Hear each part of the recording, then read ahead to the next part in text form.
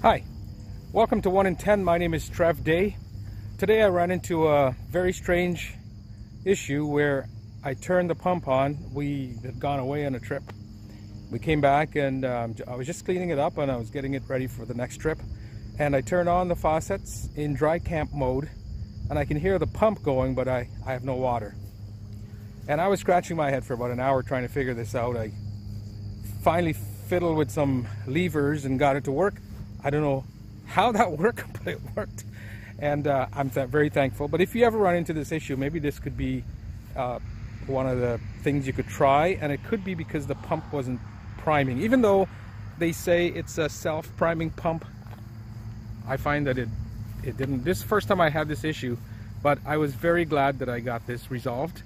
So, like I said, it's from a Jayco 321 RSTS. If you ever have this issue, maybe you could solve the problem.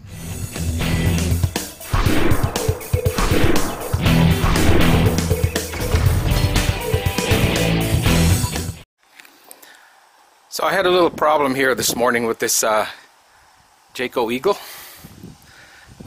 We came back from our maiden trip and I was cleaning stuff out because I like to tidy everything, vacuum the air, make sure no sand and all that in there. But so I put some water in to the tank to test the dry camping mode, and I went inside, turned the pump on and run some water, and I can hear the pump going but no water coming out.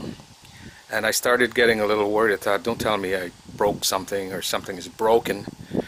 So I pull this panel out here just to see if there's any water or anything in it, where the pump is located in the 321, and it's in there. And I crawled in from the other side, stuck my head in there. Nothing looks unusual. And so I filled some more water up, went inside, running it again. Taps turned on, no water coming out. When I hooked up the hose like it is now, I have filtered water softener in my house, so I hooked this up directly, no issues.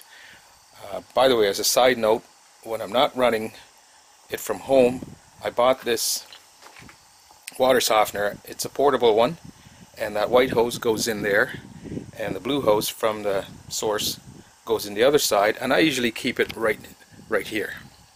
When I'm traveling, I take it out and put it over here, which is a good storing spot for it, and it seems to work okay for me.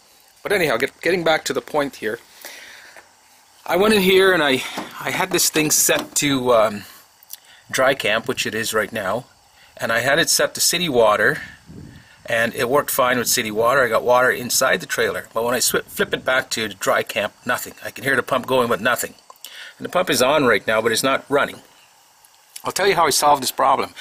I flipped this blue switch downwards, and as you can see, that's not one of the options. It's either green to the left, blue down for sanitize, green to the left, blue down for tank fill, dry camp, green down, blue to the right, and here are your other options. When I flicked the blue switch downwards, I heard a sound, and that seemed to have solved the problem. I did it for about 10 seconds, flick it back up, and I heard the pump going, and then made a louder sound, and it stopped. And I thought, uh-oh. Went inside, and I turned the water on, and it worked. It primed it for some reason. So what I'm going to listen to the sound of the pump. You hear that sound? When I stop the water, the pump stopped, and that's the way it should work. I'll do this again. You hear the pump? Water off. Pump stop. Anyhow, I'm not sure why that solved the problem for me, but it did. I'll have to look into the schematics of why blue and green downwards seem to have solved this problem. I will get back to you once I figure that out. If this is something you were worried about, that could be a quick fix, okay? Talk to you later.